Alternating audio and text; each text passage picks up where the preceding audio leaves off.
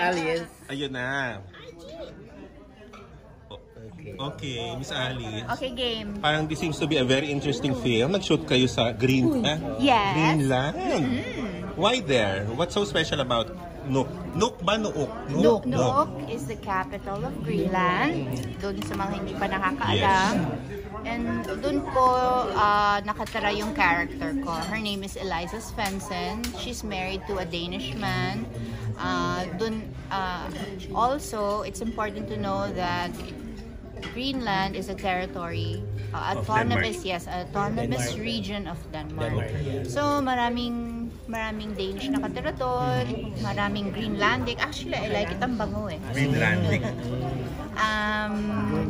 Inuit Indians, meron din population na minority like Filipinos who work as nurses, and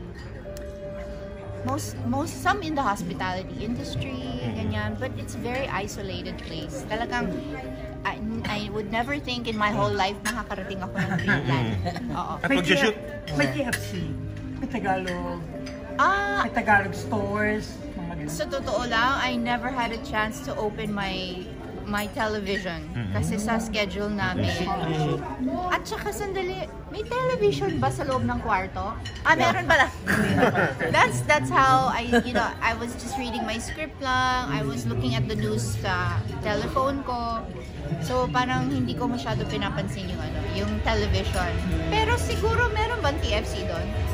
Wala. So wala. The answer to that. Pero if you wanted to subscribe, pwede. Yung mga Filipinos can subscribe. Residents. So obviously, Miss Alice, the location is a big part of the story. Very remote. Very remote. It's a big part of the story. Yes. Oo, because doon siya nakatira. And doon nagkakilala si Aga at si Alice. His character's name naman was Mark. And then doon nag-unfold na yung kwento. Mark is a stranger who she befriends. And makikita mo naman sa trailer. Parang may something. Without giving it away. May something. Alice, how did you get the role? Did you audition for it? Actually, I was sent a script. This is produced by an independent producer. Hindi ko siya talaga kilala. Although, because maliit ang mundo natin, we always cross each other's paths. So, he's heard of me, and I think he worked on one of my previous parang shows before, pero hindi kami talaga magkakilala. The script was sent over. Tapos, nabasa ko. And then, Renacel, my coordinator, said, gusto po i-present sa inyo ng formal. So sabi ko, pagkabasa ko kasi, nagustuhan ko na siya kaagad. So I said, there's no need to present it. I accept. Sabi, so tumatawag ulit si Lucky, yung producer, to say, no, gusto nila pag-usapan yung role and everything. I said, no need, I will accept. So kasi I was actually, I was already busy kasi doing 2 shows with ABS at the time. Wala din akong oras para makipag-meet. So sinabi ko na lang, schedule na natin yan. So there's ako kasi when I don't have a manager eh. So if I like something, pwedeng pag-usapan, like schedule, logistics, talent fee, ganun lang. But then if I accept something in principle, yun na yun. So, ayun, the next time that I met was with Aga na. So, sit down na with sila Boss Vic, with Lucky, with some people from Viva, and then, ayun na, nag-usap na kami, schedule, ano na to ha, we're shooting na tayo, and we're like, okay. So, and then it really came together very easily. And everybody was so happy and excited to do it. When did you go to Greenland? We went to Greenland in April of 2017. So maginawa yun? Please correct me ha, tama ba ako? April of 2017 tayo nagpunta. Sorry, 2018. Sorry! Okay. So, super lamig pa by that time? It was still... Anong weather? Pa-fall. No, sorry, pa-spring na siya. Pero winter pa. So malamig na malamig pa rin. So our coldest weather was -12 degrees with a feel of 20 degrees wind factor. Wow. So if you're outside on the coast, you're feeling -20. Wow. Yes. So, the first day that I arrived, it was -20.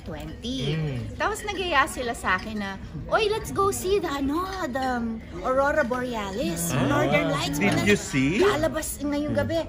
Kakarating ko lang. It was almost a 24-hour flight from Manila.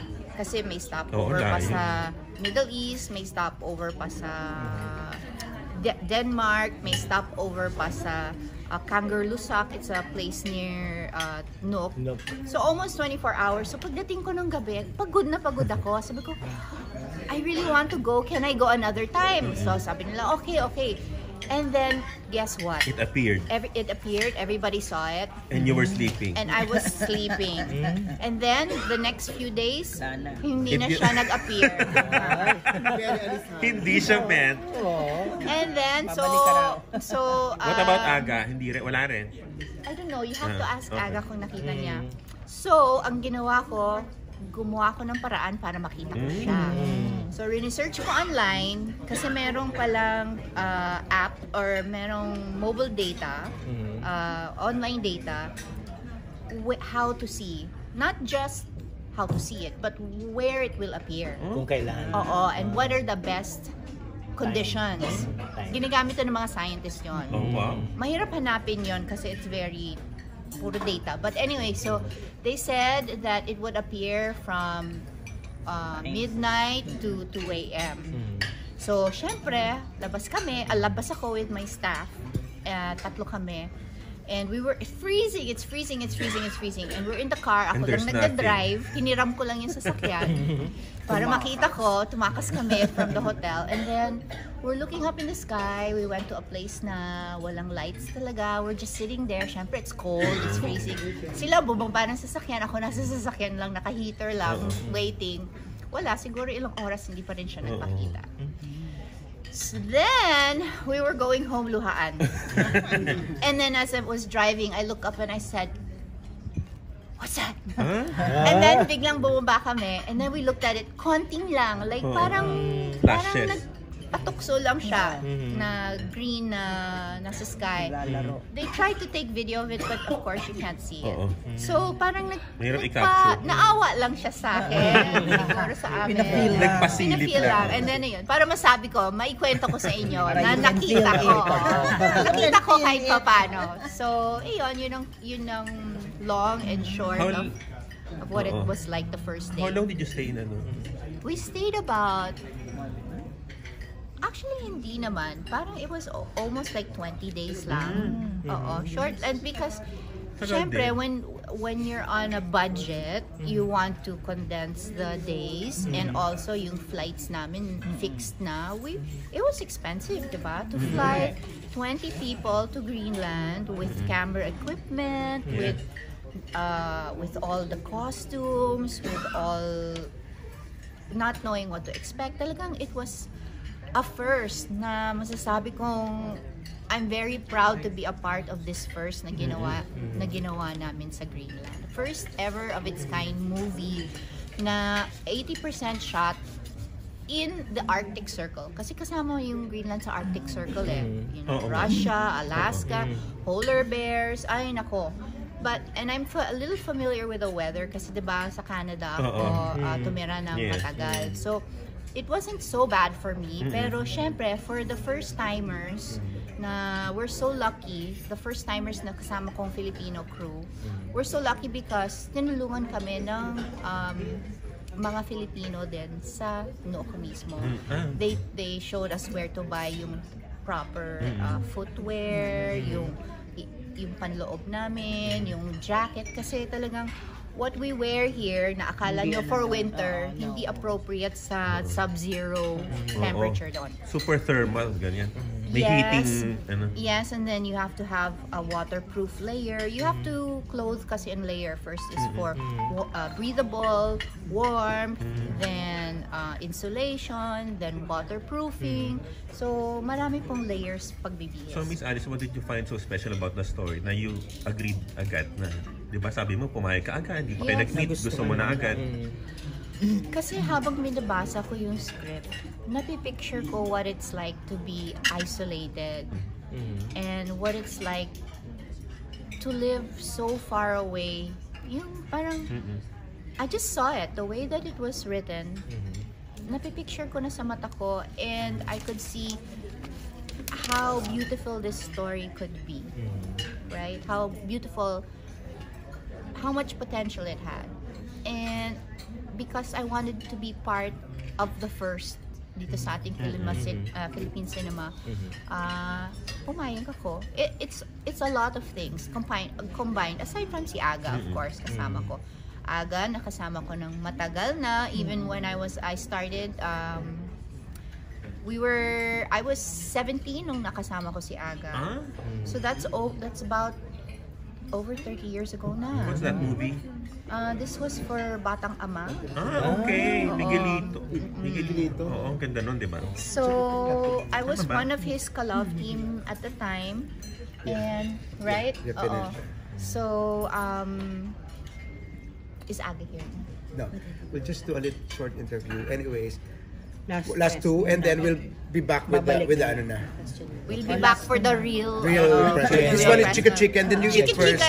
Okay, so last two questions. What's the, what was How I was it saying? working with Aga now? So, si Aga kasi, when I was younger, talagang ang galing niyang umarte na napahanga ako. He was like the Even actor. before. Yes, he was the actor of his generation to reckon with. And alam kong ginagroom siya ng Direct Mario, who we all love, di ba? Direct Mario J. Dolores Reyes, the late Direct Mario. And even if he was just a teenager, you could see how talented he was. Raw yung talent niya. So I knew that working with him from the beginning, growing up with him as a teenager, masaya yung reunion namin. And that's what it was. All throughout, it was so much fun. Second question. Ano yung pinakang hindi mo malilimutang experience mo nung nasa Nuuk ka? Yung sayawan namin ni Aga. Meron ako mga behind the scenes na ipapublish ko din sa YouTube ko. Yung mga behind the scenes namin, sumasayaw kami in between takes, at saka nagkakantahan kami ng mga 80s songs. And it was just fun kasi I was so privileged to be able to work with him again, na meron kaming pinagsamahan, and then again now, after so many years, it was just as fun again. Okay. Okay. Mamaya ulit ha. Eat ko na. Thank you Thank you, Miss guys. Alice.